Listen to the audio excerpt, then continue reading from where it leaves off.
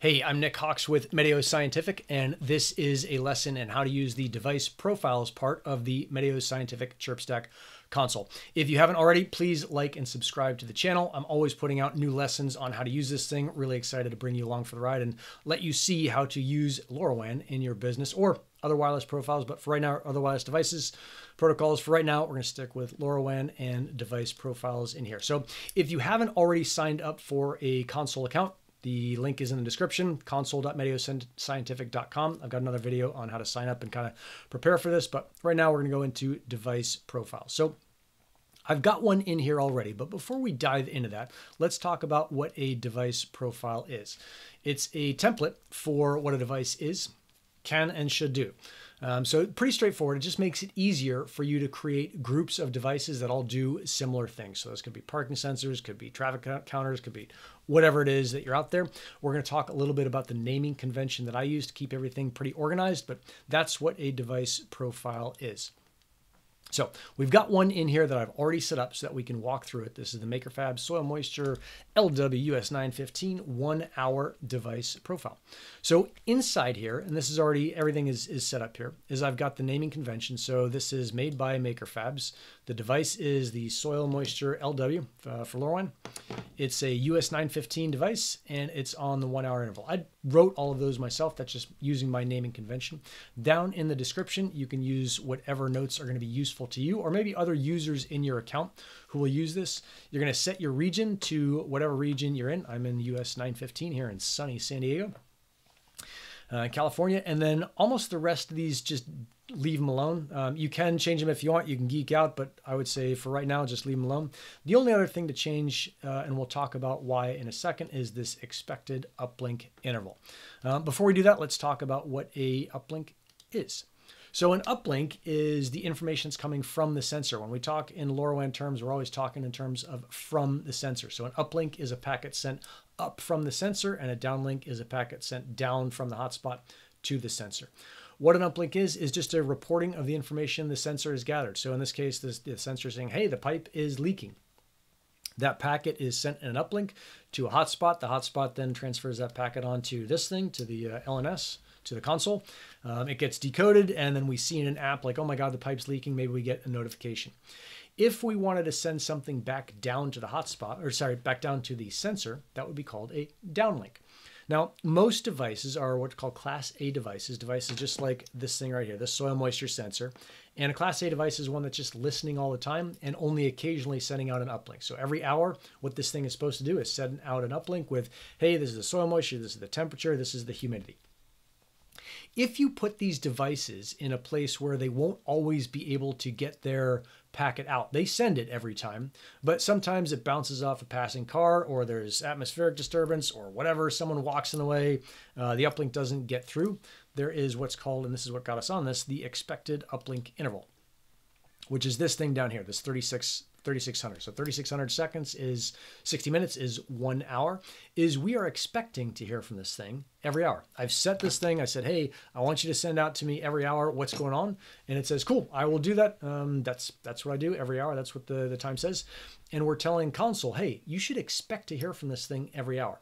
But in the case of a soil moisture sensor that you plant down in a meadow behind a rock, maybe it sends that packet every hour, but it doesn't get through. So I might set this to 7200 just so I don't get a warning that my device is down. 7200 is every 2 hours. So that if I miss an hour, no big deal for me. Not super important to know absolutely every hour this thing, what it's doing, but every 2 hours would be nice. It just makes things look a little bit nicer. So I'll leave it at 3600 for now, but just so you know, that's what that is. We'll go through these tabs on the top next. So join OTAA is join over the air, OTAA, over the air activation. So just leave that on, that'll be on. Class B, we're going to skip past. Class C, we're going to skip past. We'll talk about a Class C device a little bit later in this video, and I'll show you how to set one up in an entirely different video. But leave it alone for now.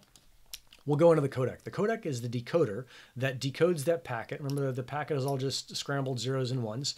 And it says, hey, this is what that means. It means that the relative humidity is 72, the temperature is 89, the battery is whatever, 3.2 volts, et cetera, et cetera. And in this decoder, all of that stuff is out there. You're looking for the data on the temperature of the board, or the temperature on the sensor, or the humidity, whatever it is. Almost all devices will have a decoder that comes with them or that their manufacturer provides. I'll show you how to find that in just a minute. But for right now, just know that this codec, the decoder is in there. The last thing or almost second last thing to look at on these pieces here is the tags. So tags allow you to separate out a bunch of different devices that might all be in similar places. The example I've got here is the location. So I've set up a location tag for quadrant 2A. You might set up a location, so the key would be location, and the value would be quadrant 2B. So that when this thing fires, you can select from these tags and assign a tag to a device inside of this template. So that's how to do that. The last thing is measurements. One kind of fancy thing you can do in the Chirpstack console, in the Meteo Scientific console, is you can have the decoder display to you the values that you're seeing. So instead of 011 with 002 or 2A4 equals 79, whatever the crazy stuff is, it'll just say soil moisture is 72%. Now it won't do graphs, it won't do fancy stuff, it won't do a bunch of notifications, but it's a quick way to check that your decoder's working, that your device is firing. Once you've got all those the way you want them, hit submit, and you've got a device profile in there. Now I'm going to show you two more ways to add a device profile, but before I do, I'm going to show you why you'd want to add a device profile. So we've got this thing down here. We're going to go down to applications. We're going to, I've already created an application. I can create another one. We'll call this test 2. And this is the second application. Hit submit, and now we've got a second application in our applications here. So that's test 2. The reason that we created the device profile is that when we add a device, actually I'll go back to the test one because it has a device in there. When we add a device in there and we click on the device, we go to the configuration tab, and I'll do an entire video on this, but I just want to show you where you're going to use these device profiles. Is down here, you can select from any device profile to say, hey, this device here should use this device profile. This is the device that I just added that all it had at first was just a device EUI, is actually the soil moisture sensor. It's a LoRaWAN soil moisture sensor. It's made by MakerFabs. It's US915. It fires every hour, etc., etc. So that's how those things kind of get used. Let's go back to device profiles, and I'll show you two ways to add a device profile to your account. Now, let's say that you are super new and you're like, yep, I'm going to go ahead and buy that MakerFabs sensor, and I want to try it out. So I think it's $20 to order online plus whatever the shipping is. You can come in and add that MakerFabs soil moisture sensor profile to this. And you'll do that by going in. So let me go a little bit slower. I know I like to talk fast. You'll go over to add device profile. And instead of filling all this stuff out and trying to go back and forth with Windows copying what I just did, go ahead and hit select device profile template. Now, the super cool thing about the Meteo Scientific console is that there are a couple templates in here, and that number should be growing all the time. As I record this on June 7th of 2023, we've got 2.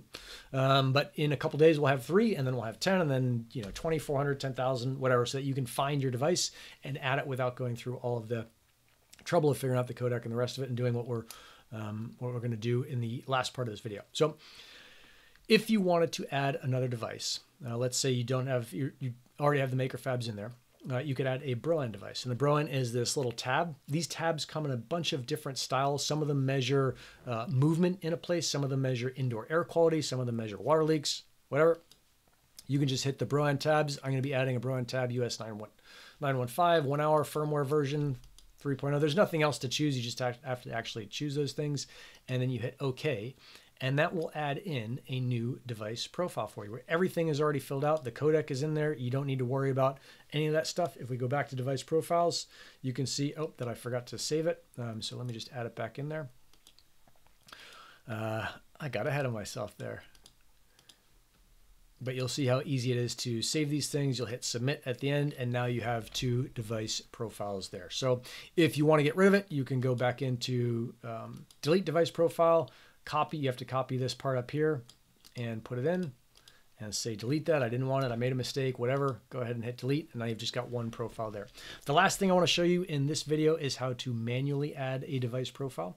You're going to go to add device profile, and instead of the select device profile templates, we're going to go out and fill all this stuff in.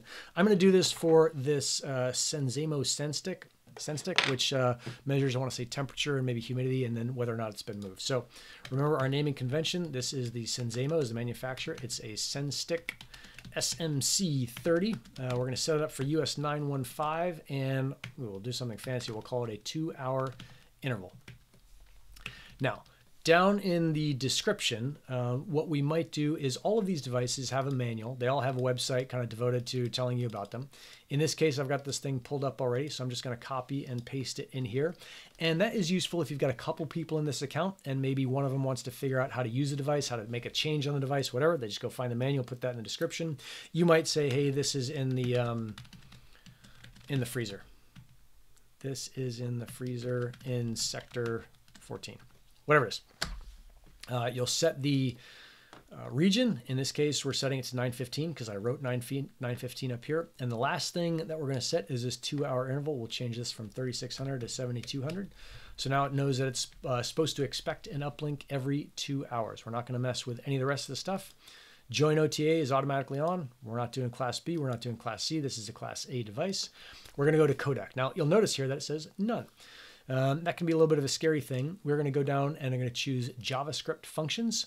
There is already a template for the codec in there. It's not the actual codec. So if you are a geeky engineer type, you can rewrite that and geek around with it. If you're not, just go ahead and delete it. And all of these devices, the manufacturer will have a codec for you. In this case, Senzemo has it on their website. I'm just going to copy it and paste it into here. I'll tell you up front that not all codecs work right away, so sometimes you might need a little bit of help with them. Jump into the Gristle King server, which is on Discord, and ask for help in the decoder channel, and the crew will help you out. The team over there will help you out. But for right now, we're going to copy and paste this thing in. That's how it works. We've already talked about tags. We've talked about measurements, so you know all that stuff. We're going to hit submit, and now we have the Senzemo coder in there. So you've seen what a device profile is, how it fits in, how it gets used, how you can add it, the two different ways. You can either add a template in there or you can add in a device profile manually. That's the whole thing. That's device profile. So if you like this video, if you want to keep learning more, please like and subscribe to this YouTube channel. It makes sure that you know when I release a new video.